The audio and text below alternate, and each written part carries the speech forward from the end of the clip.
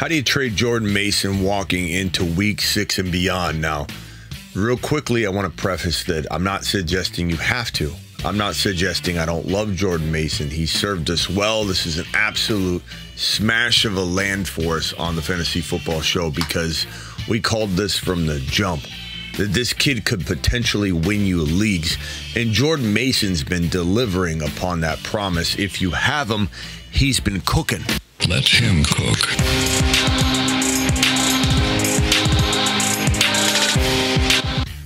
However, there's always a time to look at the risk versus reward relationship between a player and their situation. And Christian McCaffrey is almost certainly a dilemma potentially on the horizon. Now, is it a dilemma that's making me sell Mason no matter what? The answer to that is no. Right now, I'm going to tell you the answer to that is absolutely no. But do I explore trading him away in a creative package in order to get out of the risk? Do a lateral trade just to get out a little bit of the risk? Again, only if I can get out of the risk in a way that makes my team better. I'm never making trades that don't make my team better. If someone pops off and has a big game, let's call it Jamar Chase, I'm not trading Jamar Chase if I'm winning, okay? Because I don't need to. But if I'm not winning, if I have one win and I've got Jamar Chase, if I've got Saquon Barkley and I've got one win, and my honest inventory assessment of my team is I can't win with Saquon. It sure is fun watching him play. And a lot of outside Oscars might say, you can't trade Saquon Barkley. They don't know the situation we're talking about. If you can't win with a player that you can sell extremely high, you've got to entertain selling the player high. And Mason's no different, but in a different way, packaged in a different way. If you believe that you will potentially have risk that you don't think will allow you to win or close out your season, Christian McCaffrey coming back, and let's say they're a 50-50 divide. I don't think McCaffrey just comes back and takes his job. I think if he tries to play that kind of football, that volume of football, he will immediately get hurt. But will they take a little bit away from Mason to make him an 80-yard and an occasional touchdown player instead of a 120-yard and a touchdown player pretty much every 2 or 3 games? He gets, or 2 out of 3 games, he gets that kind of volume. That's what he is right now. And I think there's a chance he becomes a very good 80-yard, 90-yard player. Maybe he doesn't get a touchdown every week. That's if McCaffrey's able to hit the field and stay on the field, even inconsistently stay on the field. There's still that threat. And so you're asking me, I'm asking myself, I'm hypothetically asking all of you, how do we get out of Jordan Mason in an appropriate way? And when do we say, nah, I can't get this deal, so I'm standing down?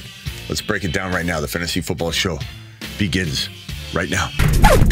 So that intro was long enough to map out the direction of the show for sure. But what am I really saying? At the end of the day, do I want you to trade Mason more than I want you to keep him? The answer is it depends on your team, as I just kind of mapped out. But in general, I think it's always smart to avoid risk, and it's always smart to shop around and see if you can creatively get into, let's call it a Breece Hall. If you can take a Jordan Mason and turn him into a Breece Hall, and I don't know that you can do this straight up, but if you could, of course, I would take Breece Hall 10 times out of 10. There's risk involved in Mason. There's risk involved in Breece Hall, but the risk in Hall situation isn't something that's kind of out of your control. Now, if you've got CMC and Mason, you're kind of safe, but I still shop this package for Breece Hall straight up.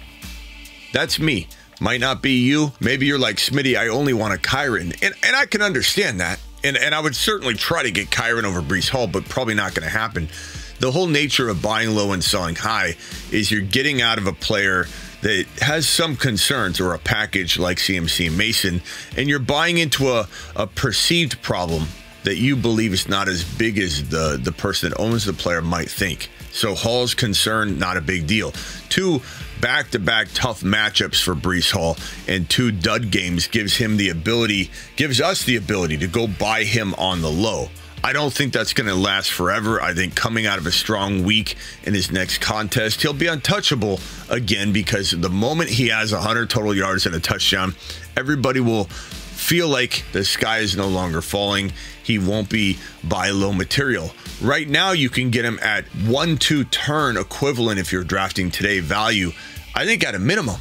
I don't think you have to pay anything more than that to get him. In some cases, you might be able to sell a lot of players that are playing outside of that territory of player, but sell a couple of them together, and then boom, you can go ahead and grab a Breece Hall on the cheap. But trying to stay, we'll do a buy low show and Hall will be on that. Trying to stay focused on merely selling Mason. If you could sell Mason and you don't have CMC, you're probably looking at having to give up a little bit more because you don't have the safety of the duo in CMC. You don't have that, so you're going to have to probably give up a player that's playing pretty well, a wide receiver that's having a nice little, you know, stretch of play. Maybe it's a Flowers, maybe, you know, Downs ended up having a good week and now he's kind of re-emerging. You've got players like Pittman, maybe even a JSN is needed. You send this combo away for Breece Hall and you can get out of this risk that you really feel like is going to mount and build as you get closer to McCaffrey's return, especially if you don't have CMC on your roster. Now, if we weren't going in the direction of Hall, what other moves could we make? To be honest with you, the running back stable is kind of hard to break down in terms of a Mason for one player type of move. You almost have to go in the direction of a 2-for-2, meaning you go get an MHJ who is not as heavily weighted as Mason, so you get two players. This is a 1-for-2. And that second player, you could get as high as an Achane injured and on a bye week, or someone might say, hell no to that. I'm going to buy and wait and believe in Achane, and that's fine. I'm just merely telling you what's possible. A Walker who's coming off a very disappointing week. Maybe MHJ is not the player you could get in that combo. Maybe we're talking more. Maybe we're talking more of a player like an injured Cooper Kupp, you know, that someone doesn't want to wait on. Or maybe it's a player to the tune of a Devontae Smith. Or maybe it's not Smith. Maybe you go after a straight up wide receiver, potential bounce back monster in Tyreek Hill. You could do this straight up if you wanted to. I would try and get another piece if at all possible. Let's say it's a running back piece. Maybe, I doubt you could get him, but maybe a Chase Brown, but his value is climbing sky high right now, so he might be too costly to just throw in. You might be able to get, let's say before the game tonight, this video is airing before the game, you can get a Kareem Hunt thrown in before his value either plummets or becomes really nice. And I think it could very well go in the direction of becoming a nice little value. I think, you know, you could also ask for a Bigsby, or you could go after the pick that gets you Bigsby. You could go after a Jonathan Brooks who is not available and seems a bit away from helping anybody, so people are maybe willing to toss him into a deal. You could certainly go after a guy like James Conner. You could go after a player. That's kind of it when we start talking about a player this high in Tyreek Hill. But MHJ is falling off the map. And if you do a Mason for MHJ, this player can kind of be upgraded back into those other players we just talked about that might feel a little more out of reach. But I'm certainly trying to take Mason and turning him into a two-player situation, or at the very least, I'm trying for a big swing at Tyreek Hill. Would I maybe see myself adding something on my side of the fence to go after a CeeDee Lamb, who his owners either love him or they're absolutely scared to death about the situation? In this situation, you're needing to add probably easily a Zay Flowers or a Pickens, easily a JSN, but that probably wouldn't necessarily get it done, but that's somebody I'd throw in. Maybe you make it even more complicated and you throw in a Higgins, and then this makes this a 2-for-2 where you're getting something light but that you like a lot right here in the spot. That would be how you get rid of Mason without Christian McCaffrey. Now, if you had Christian McCaffrey, and again, this is all to say that I don't necessarily need to get rid of Jordan Mason. I'm not trying to tell you that you should get rid of him or that he can't be a monster going forward or continue his play or that Christian McCaffrey is some sort of lock to come back. He's not. But if you want to get out, I'm trying to help you get out. And in leagues where I have a ton of Mason, and I have a lot of Mason, I got Mason in probably more than half of my leagues because of walking the walk while we're talking the talk. I've been scooping up and playing this guy like a mad dog. I am trying to lay off and hedge a little bit. And if I've got Christian McCaffrey and Mason, I have a much more lucrative package to send to somebody. And now I can go get a Tyreek Hill and for sure get something else. And it might be a Worthy before his game kicks off. It might be a Kareem Hunt before his game kicks off. Again, he might go up in value. It might be a QB upgrade of sorts. Maybe you can send somebody a Kyler Murray and you get a Jalen Hurts. Maybe you can do a Josh Allen upgrade and you go get Josh Allen. And now you have Mason and CMC, and you add in another piece like, let's call it Higgins or DJ Moore. You know, DJ Moore just had a huge game. Higgins had a huge game. But I would definitely trade these two, and I consider this one, Mason, Christian McCaffrey is like one player, and DJ Moore for Hill and Josh Allen. Especially if this owner owns Josh Allen and they have JD5, or they have a quarterback that they actually want to start playing and they're like, I've had it with Josh Allen. We'll have Josh Allen on the buy low video as well. But these are just a few ways to trade Jordan Mason, a avenue I strongly consider you go down and explore. Not that you need to, not that you have to, not that you should sell low, not that I'm telling you get rid of them, and you take the highest offer that comes your way.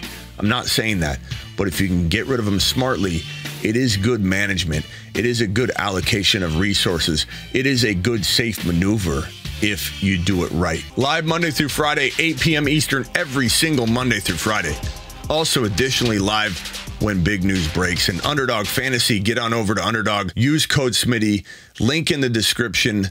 Link is probably in the live chat right now, too. They'll match your first deposit up to $1,000 by using code Smitty or the link that I've provided that's in the description or the live chat. And that link enters code Smitty for you. They also give you a free pick in your account, and just go take care of business over on Underdog, because you can start over now. Whether you just want more skin in the game and you're crushing it anyway, or maybe your season's in shambles and you want to start over. They got a week 6 to week 17 resurrection draft that doesn't account for weeks 1 or 5. The only thing you bring to the table in that draft is the knowledge you have, and you go draft week 6 on and start completely over. Go try it on Underdog, and then don't forget that I've got a Patreon that's 24/7 live chatting, $10 a month, cancel anytime.